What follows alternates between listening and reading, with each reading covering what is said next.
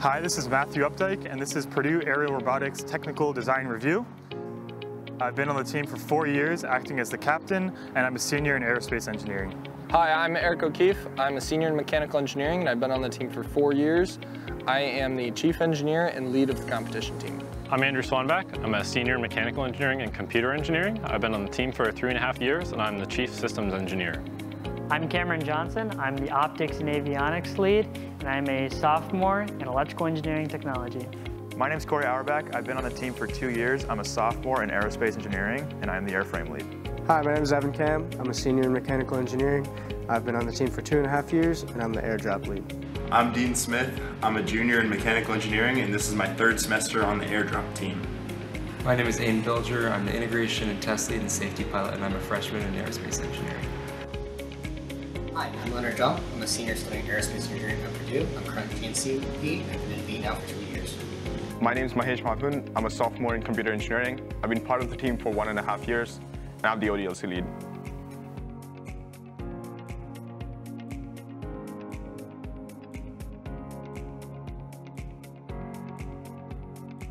Guapo is our 2023 competition UAS, designed, built, and tested by 50 Purdue students in over 10 majors.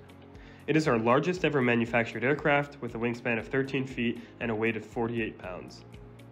Manufactured with over 90% carbon composite materials, it maintains a lighter internal structure and stronger overall design. Guapo has extremely redundant communication, hardware, and optics, which allows us to achieve all components in this year's mission.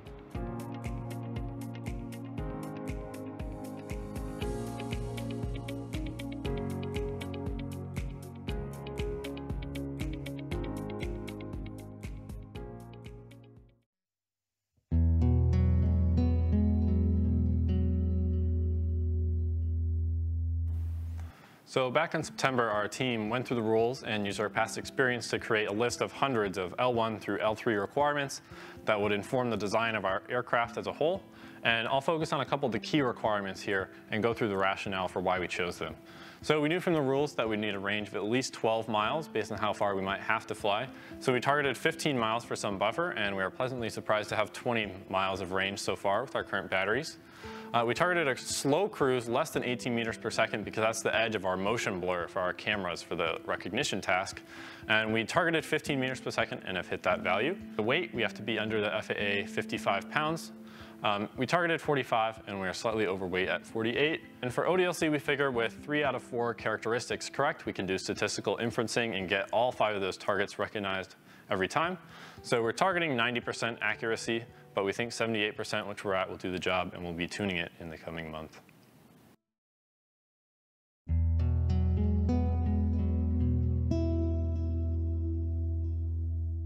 Our 2023 UAS package is comprised of 3 main subsystems.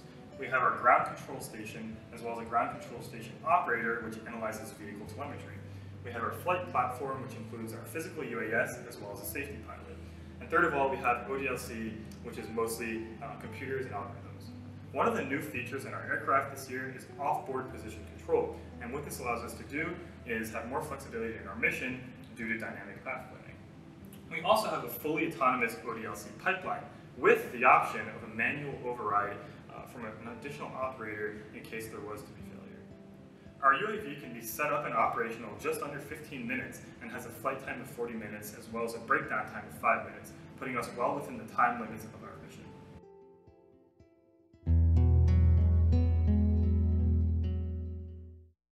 The avionics board houses our Pixhawk, which communicates directly to our guidance, navigation, and control. It also allows us to reroute wiring so that we can easily wire the plane.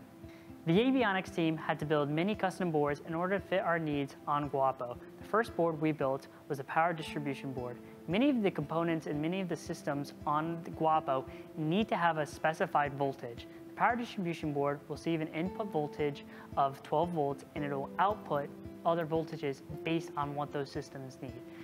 Guapo is equipped with a 23 megapixel GoPro Hero 10 that provides our team with 5.3K image resolution. GoPro captures 5.3K video frames. Each frame is then sliced to 640 by 640 images.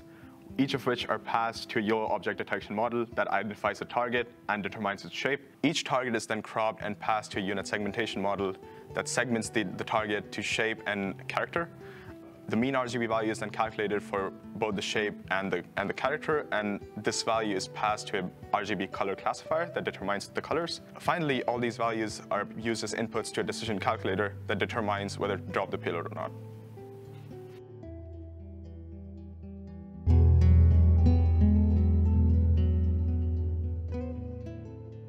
So our payload uses an interlocking mechanism that allows for easy access to the water bottle, and our parachute is spring-loaded. It is released using a time delay computer that begins counting upon the release of this limit switch. So here's an example.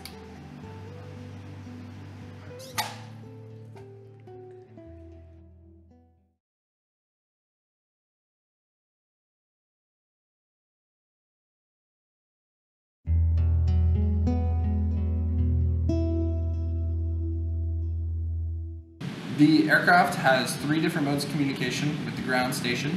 Our first mode is a 2.4 gigahertz RC radio connection. This allows the test pilot to take over in the event of an emergency, as well as for takeoffs and landings. The second mode of communication is a 915 megahertz telemetry radio.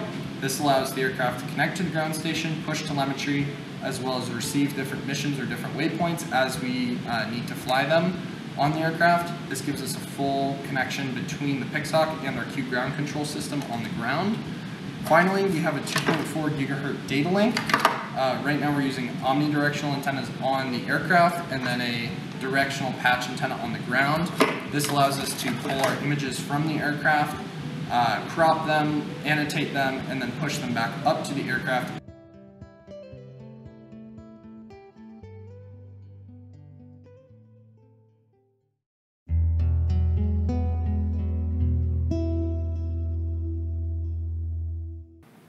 Guapo has a 13-foot wingspan with a NACA 6415 chosen for its stall characteristics, featuring a polyhedral in the middle of each wing. Having this polyhedral in the middle allows us to use the same mold for both sides. We can make more with less molds. The control surfaces are split right in the middle of the aileron. This allows us to make custom flaperon mixing within the controls to allow for an easier slow flight capability. As we move to the back of the aircraft, we have a wide tail featuring a 60-inch span on a 20-degree incline. We also have a motor, 380 kilovolts, driving a 22-inch propeller. As we move to the front of the aircraft, we begin to see those propulsion batteries inside of the fuselage. These propulsion batteries are 6-cell, 1,200 milliamp hour each, and this provides up to 15 kilograms of thrust.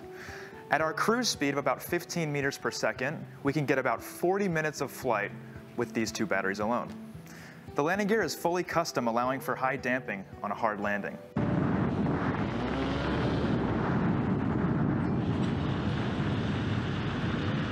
The aircraft is fully carbon fiber with plywood internal structures.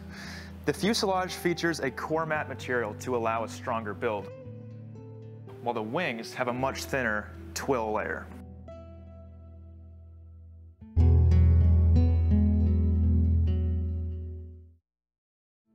For autopilot, we're using a Pixhawk Cube. We developed our own breakout board, Pixhawk Cube, to allow it to interface with other devices and not be restricted to just the default breakout board provided by the Cube developers. On the Cube, we're running PX4. This allows us to both run mission or manual flights, as well as running off-board missions where off-board position set points are being sent to Pixhawk to then fly our plane around. For the off-board computer, we're running a ROS node on Xavier that sends positions such as latitude, longitude, altitude waypoints to the Pixhawk, which then in turn, through the Pixhawk control library, guides the plane towards its destination. This allows us to run autonomous missions that can dynamically change as an environment around an airplane also changes. Our ground control station features 3 different monitoring stations. One of them is our mission control station, the second is onboard system telemetry, and the third shows images of the aircraft in live time.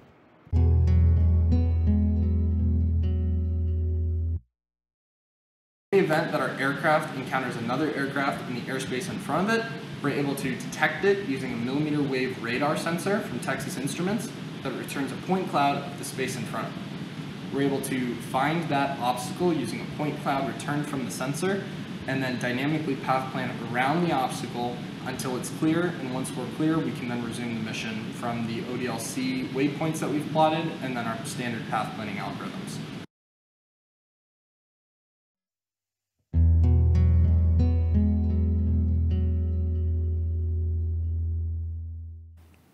So during the course of the design process, we considered a lot of different alternatives on our different sub-teams. So some of the important configuration options we had were VTOL, vertical takeoff or landing, tractor, or a pusher. And we ultimately decided that a VTOL, while it has a lot of key benefits, such as being able to hover over our airdrop area and being able to take off vertically for the other runways, that this was not worth the design complexity and had far too high of a risk. So we decided to opt for a classic fixed-wing design with either a tractor or a pusher. And we decided ultimately that a pusher would be better because we could put a camera in the front and balance the CG better in the back with the pusher and also have less disturbed air for our optics. For airdrop, we considered several different designs, the first of which being a glider. And this glider would be controllable and steerable all the way down to the target. But this ultimately was decided to be too weight intensive and size intensive for our airframe. So we decided to go with a parachute solution. Our two options were an immediate parachute drop or delayed parachute drop. And through testing and math, we determined that the immediate parachute drop would not have the required accuracy of 15 feet. And so we decided to opt with a delayed drop that would drop out of the aircraft and around 40 feet, some safe distance, would deploy a parachute.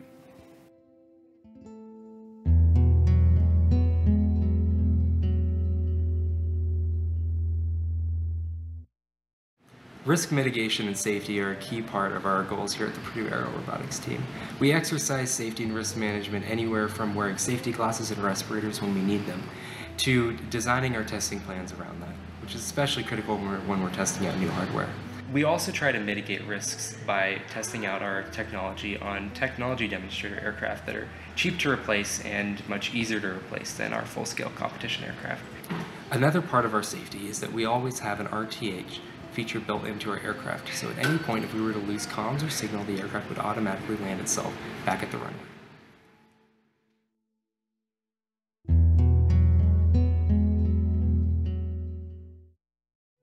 To evaluate the performance of the GoPro and other cameras, we had to come up with a variety of different testing methods. The first testing method is to evaluate how the GoPro handles very fast speeds of the plane. First, we flew the GoPro at 15 meters per second at about 100 feet up in the air. After doing multiple passes of different objects and of different sizes, we felt that the GoPro passed this test with flying colors. To test the color accuracy of the GoPro and other cameras, we had to test them in different lighting conditions. These lighting conditions varied a lot, from sunny days to rainy days to cloudy days. Additionally, we had to test them at different times of the day. Unlike other cameras, the GoPro passed all of our tests, and that's why we decided to incorporate it into Guapo.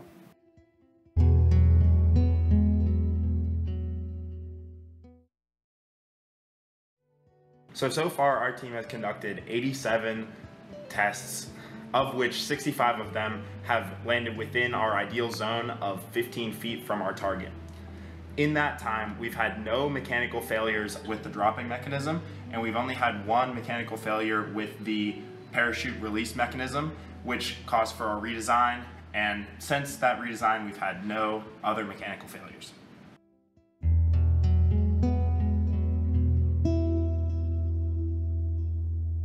Some statistics about the radio connection between the aircraft and the ground station is all about range and bandwidth. So our range is up to 12 miles for our RC connection.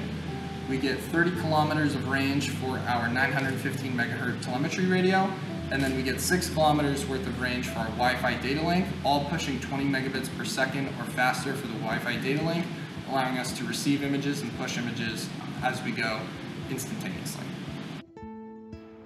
The telemetry connection using the XBP9X 915 megahertz radios experienced between 3 and 7% packet loss during all ground and flight testing.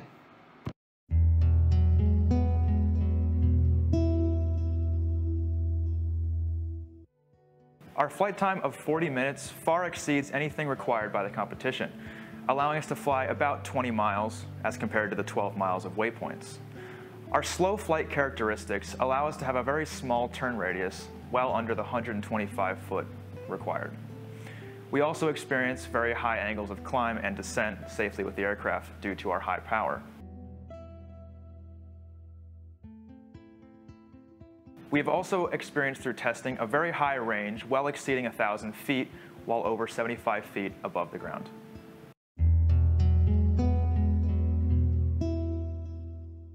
To verify our autopilot performance, our team is conducting multiple autonomous missions. Each of these autonomous missions involve flying a series of waypoints, surveying an area, and making sure to stay within a safe flight boundary. We've conducted about 30 or so of these missions. Each of these missions have about 30 waypoints each. On average, we hit our waypoints pretty dead on, however we do have a slight give. Our average miss is about 8 feet. We have about 30 seconds or so of each flight where our pilot is in total control of the aircraft. The obstacle avoidance system on board the aircraft performed exceptionally as it was tested extensively on the ground and 5 times during flight. All 5 times, the aircraft detected and avoided the obstacle, resulting in a 100% success.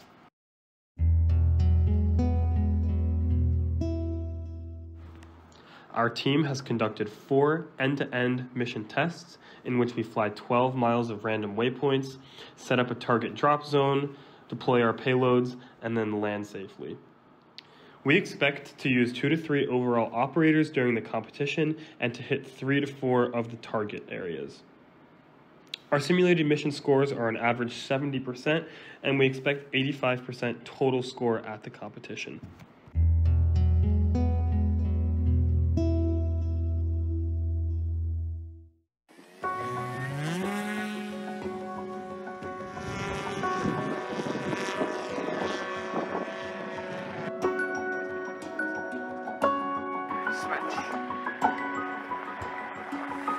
Aircraft now is in mission mode, autonomous. We're flying at 35 meters above ground level, so a little bit over 100 feet. As we approach our first waypoint, we're going to make a left-hand turn.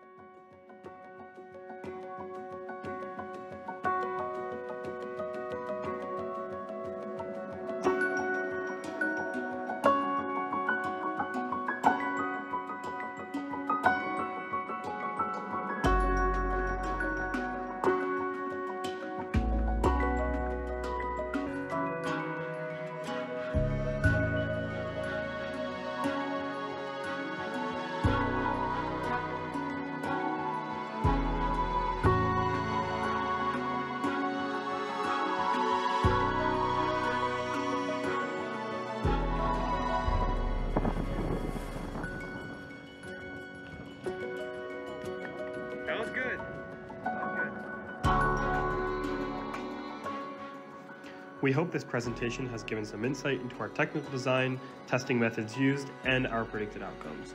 Guapo is our most ambitious and safest aircraft to date, and we cannot wait to show it off to the world at this year's SUAS competition. We'd like to present an extended thank you to our corporate sponsors, those organizing the competition, and our faculty advisor, Dr. Sundaram. Boiler up.